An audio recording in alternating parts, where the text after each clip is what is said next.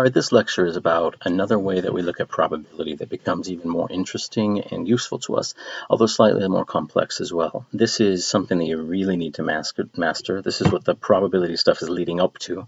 You need to figure out how to use probability distributions to answer hypothesis testing and confidence interval and other problems like that.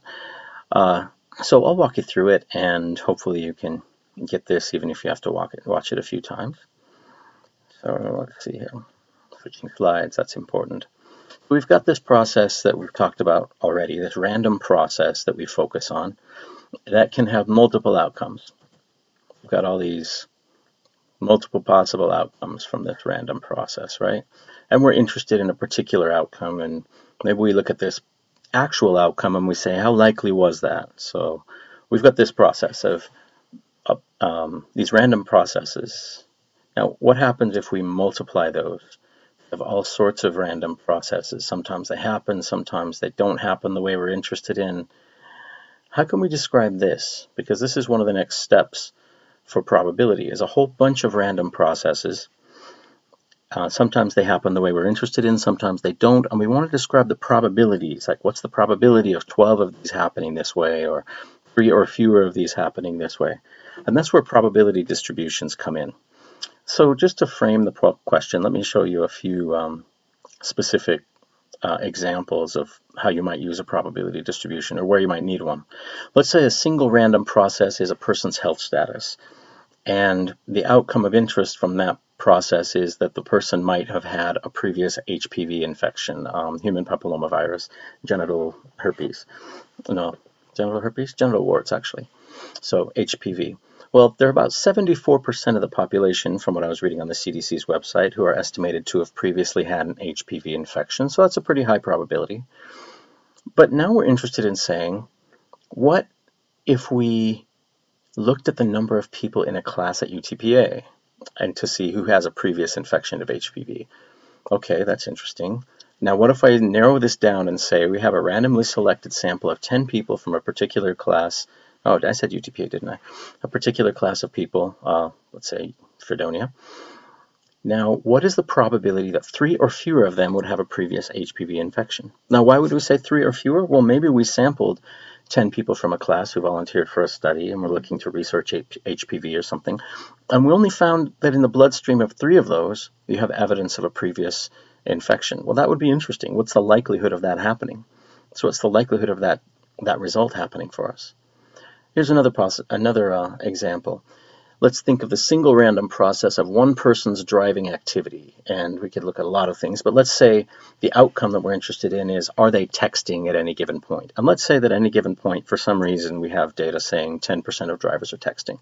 I couldn't find quickly any data on this, so I chose a number. It's actually pretty high. I suspect it's much, much lower than this, but, well, let's go with this for now. So if we're looking at multiple outcomes, instead of saying what's the probability that one driver is texting, we ask ourselves, what's the probability that there are a lot of people? How many people are driving? What's the probability that there are X number of people texting? Let's say I randomly observe people from my secret telescope research place on the side of the highway by that big blue Fredonia sign, and I randomly sample 20 drivers. What's the probability that, say, 3 or more of them might be texting? That might be an interesting question for us. So another single process might be cheating by means of copying an exam in college. And one outcome might be that at least once in college, a person has copied an exam. So if you ask people, either they say yes or no, if you can ensure them confidentiality or anonymity, that they say yes or no, they have copied an exam. And actually the national data, some of them suggest that the number of copying an exam is about this high, about 50% in college students. So a multiple event perspective, we would say how many students have cheated at least once. Let's say we get a random sample of 25 students and we ask them, and only 8 of them say that they've ever cheated. Well, maybe we're questioning whether people are really responding to our survey honestly. Maybe we haven't ensured them anonymity and confidentiality enough, and maybe this number is a little low for us. So we could say, you know, what's the probability that 8 or fewer people in a random sample of 25 students would truly have ever copied an exam? And if that probability is pretty low, then we might say, well, Maybe we need to beef up the protections for anonymity and confidentiality in our research. So here's another one. Getting back to simplistic stuff. A single random process is one toss of a coin. The outcome of interest might be heads. So 50% probability on any toss of the coin, right? The individual outcome. Looking at it from multiple outcomes, how many heads would we expect in 3 consecutive tosses of a coin? And we might ask, what's the probability of observing 2 or more heads in 3 coin tosses? So let's work this one out, and this is where we're going to dive into probability distributions. This particular type of distribution is called a binomial, meaning 2 numbers. So let's list all the possibilities on 3 tosses of a coin. It turns out there are 8 things that can happen on 3 tosses of a coin. Now in the columns I've got the 3 tosses, toss 1, toss 2, toss 3. I'm going to list all the unique possibilities. There are 8 of them. So for instance, one of the possibilities is that you could get heads, heads, and heads, right? Or you could say coin 1, coin 2, coin 3, same idea. You could get all of them heads. Since there are 8 things that could happen, the number of heads is 3, and the probability of that particular thing happening is 1/8, which is 0.125. So 1 in 8 probability that you'll get all 3 heads. So we can look at all these possibilities. So you can see the next one is you could get heads, heads, tails. Now that's the same number of heads and tails as, say, tails, has, heads, or heads, tails, heads. So 2, 3, and 4, they all have the same number of heads, but they have it in different ways. And for this kind of an analysis, you have to take into account all the different ways things can happen, even if you can summarize them similarly. So you can count for each outcome, for each specific thing that could happen, you can count something simple about it. We're not interested in the whole pattern of outcomes. We're just interested in the number of heads for each outcome. Now for each of those, for each individual outcome, the probability is going to be 1 in 8 because it's purely random. They're all independent of each other. And each of them has the same probability of happening. Since there's 8 things, it's 1 in 8, so 0.125 for each of them. So the next step we can do, we're not at the distribution yet, now we've just listed possibilities, but now the distribution, we group the number of heads together, similar numbers of heads. So we make a grouped frequency table of the number of heads per possibility. You can see up there that some of these things have 0 heads, some have 1 head, some have 2 heads, and some have 3 heads. This conversation could be about mythical animals, I suppose, but it's about coin tosses. So for 3 heads, there's only one way that can happen. So there's only one possible outcome with 3 heads.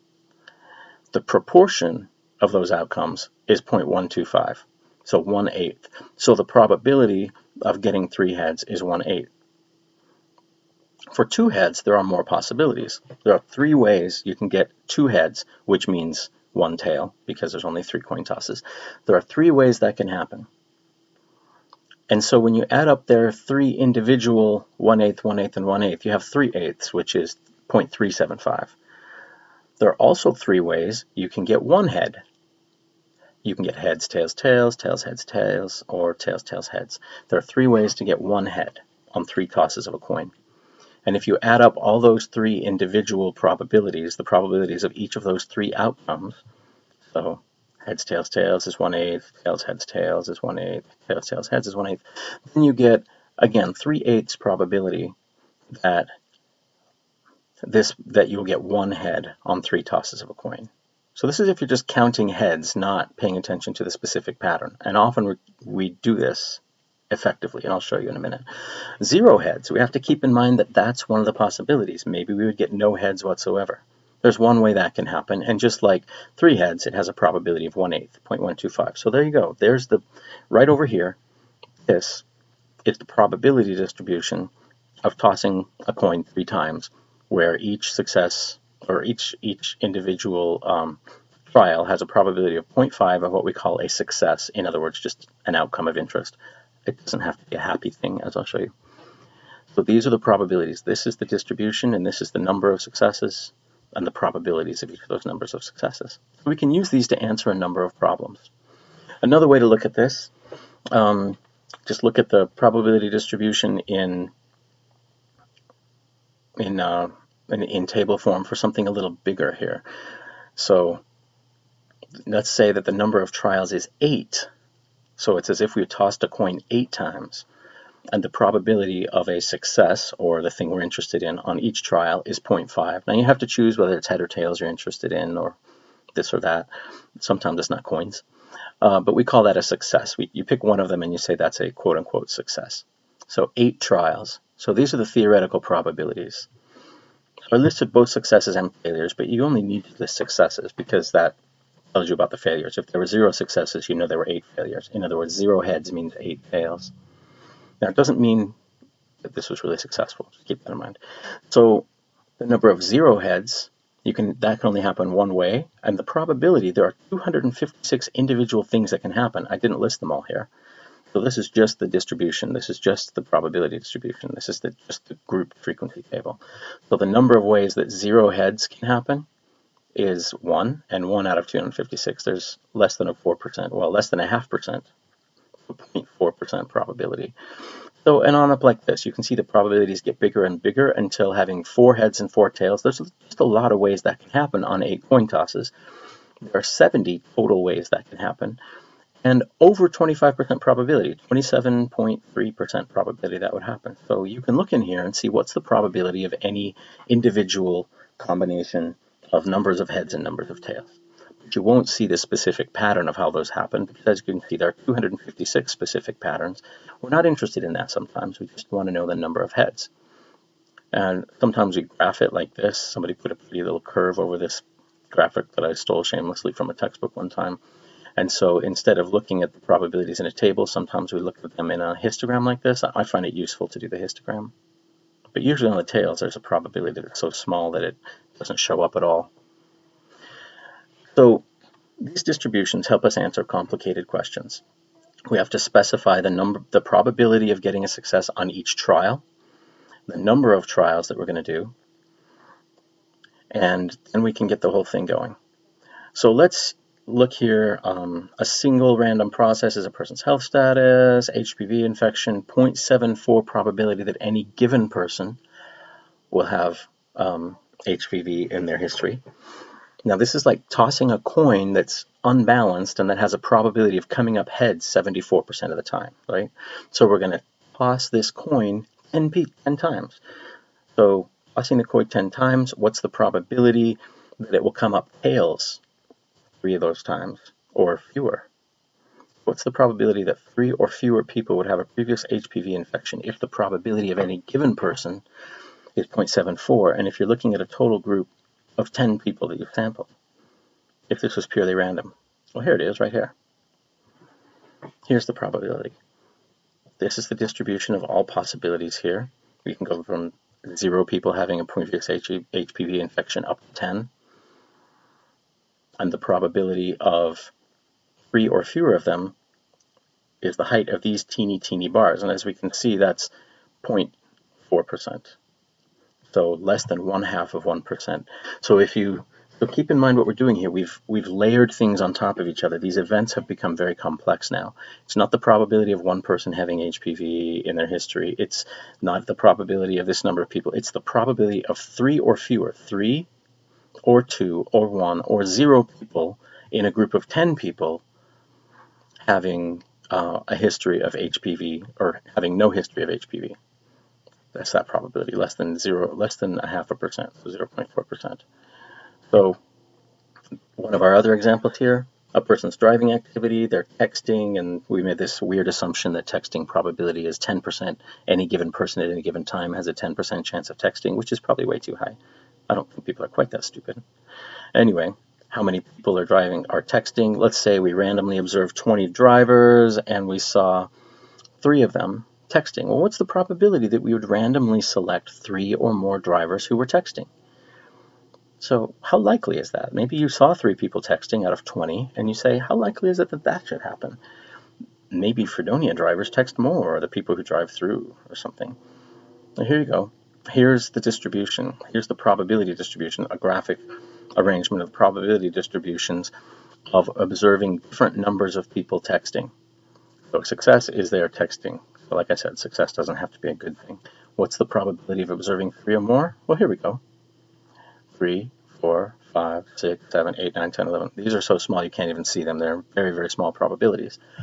So the probability is 0.32. So this is like the probability of tossing an unbalanced coin that has a 10% chance of coming up heads, tossing it 20 times. What are the probabilities of getting 3 heads or more? Well, it only has a 10% chance of coming up heads, so it's not a big probability, so about a third. So maybe you would say, okay, I just got a weird sample. Here's this another example, cheating, copying an exam. The probability of any given student, let's assume it's 0.5. And let's say out of our random sample of 25 students, only 8 told us that they had previously cheated, well, by this method, by copying an exam. Well, do we believe them? Do we think that maybe they didn't trust that our survey was truly anonymous or something? Well, let's find out. What are the probabilities? If there's truly a 50-50 probability, you get this nice balanced distribution right here. And so the probability of 8 or fewer is 0.05. Now this probability is much smaller than the probability of one person, right? It's the probability of a coin coming up tails 8 times in a row, or 8 times, not in a row, coming up tails 8 times out of 25 tosses of the coin. So 25 students, what's the probability of the coin coming up tails 8 or fewer times, or I guess 8 tails 8 or more, or heads 8 or fewer times out of 25 tosses, and that probability is around 5%.